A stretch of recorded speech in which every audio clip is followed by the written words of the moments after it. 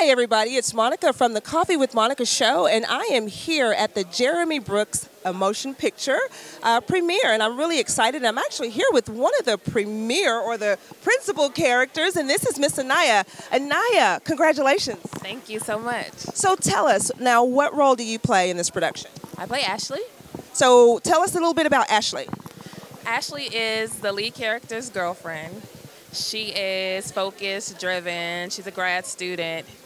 She wants the best in life. She's looking for love. She's very vulnerable. So she's a good girl. Kind of your girl next door, kind of. Ah, okay. Well, you seem like the girl next door. Well, tell me, what can we get out of this movie? What will be the most inspiring part, you think? Without telling us the plot, what do you think we'll get from the movie? This is a movie about love. It's a movie about loyalty. It's a movie about friendship, knowing what you want versus what you need. I think there are a lot of things that will come from the movie, and it's definitely very relatable. I think everybody in the theater today will take something from it. Perfect. Well, I'm excited to see you because you have a long list of things that you've done. I mean, the films and the plays, so I'm really excited for you. And let me ask you this. What would be your words to live by? Words to live by: live your dreams. Ah, live your dreams, and that's what you're doing tonight, right? Yes, ma'am, I am. Now, what can we expect from you, Anaya? Just Naya. I'm sorry, Anaya. I'm excited. Hey, Naya wasn't a popular name in the 80s, so everybody now Naya is short for something. I'm just Naya. Naya Davis. What can you expect from me? Yes. What can we expect from you in the future? The future, definitely more film. This is my first film, and I discovered that I love it. Prior to, I've done a lot of stage plays. Definitely more film and just acting. I just love to do it. I have to do it. This is how I help people. It's my passion, and I really, just more. Well, you have such a beautiful personality, and I know you're going to do well. I'm excited for you. Congratulations. I know you got to get in. Thank you.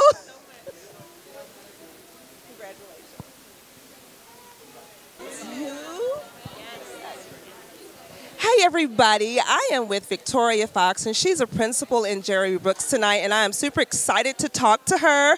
Hello and congratulations. Hello and thank you. I'm excited to talk to you too. Yeah, I was telling you, I was reading your bio and I couldn't wait to talk to you, but you started doing this at the age of 2? I did. I made my stage debut at 2 years old in The Christmas Carol, all thanks to my older brother who kind of dragged me into it unwillingly. And then it turned out to be the absolute love of my life and became my lifelong passion to tell stories. So, yeah. Wow. So tell me briefly, what was your journey like from getting to age 2 to here? Oh, well, that's a long time to cover. Well, you know, like I said, I fell in love with it instantly, and I knew right then and there that this is what I want to do with the rest of my life.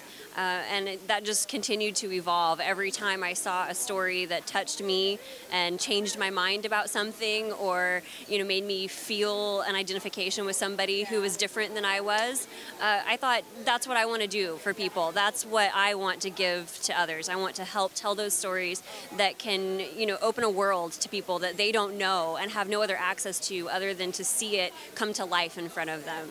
Oh, that's beautiful. That's beautiful. Now tell me, what is your role tonight in Jeremy Brooks?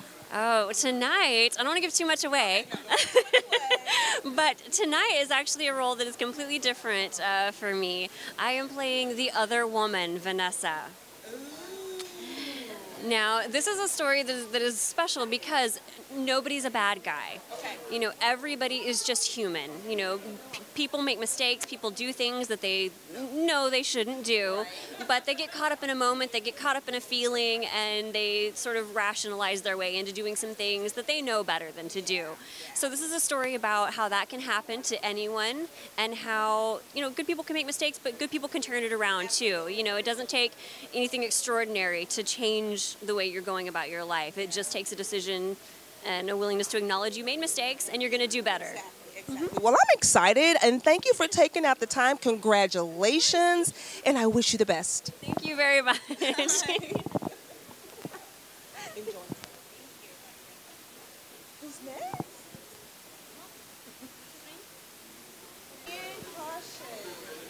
He's a rapper. Yeah. Here you go. At the age of 11. No, 7. Like from somebody. Oh, yeah. I studied my notes. see. Hey everybody, I'm still here on the red carpet. I'm Monica from Coffee with Monica Show, and I'm here with the Ken Cautious, and he's a principal in tonight's production, Jeremy Brooks. Ken, tell me, what's your role tonight? Well, I played a role of a gentleman named Frank, who happens to be a bartender. He's also Jeremy Brooks, that's his homeboy, you know. And so, you know, every now and then, you know, you got to have that person who kind of snatch you up by your collar and be like, hey, you need to get right. So I was looking at your bio, and I was super intrigued by the microphone story when you were the age 11 and you jumped up on the stage. Can you tell us just a little bit about that? That'll tell us more about your character. Well, you know, I come outside of acting. I come from a long background of music as well. And I remember going to a concert, and I was 11 years old, and there was a gentleman, it was a rapper.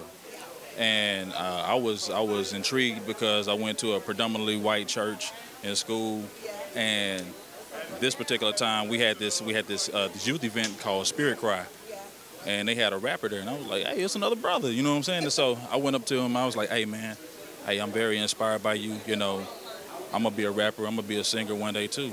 And I was really looking for this brother to kind of give me some insight and some words of encouragement, or, you know, some insight as a young man. He just kind of blew me off, and I was like, hey man, I'm for real, I do music too, you know.